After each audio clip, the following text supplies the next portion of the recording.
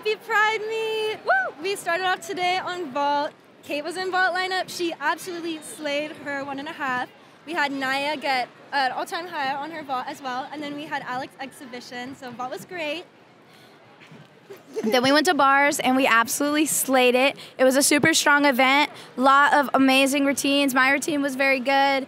Selena's routine was amazing. Marzetta's, yeah, it was a really strong rotation. Yep. And then we went to Beam, and Beam was lit. Fire. Fire. It was so hot over there. Very calm, but also performing great. And we had, what did we get? 49, 525. Something really high. We did awesome. Very proud of Beam Squad.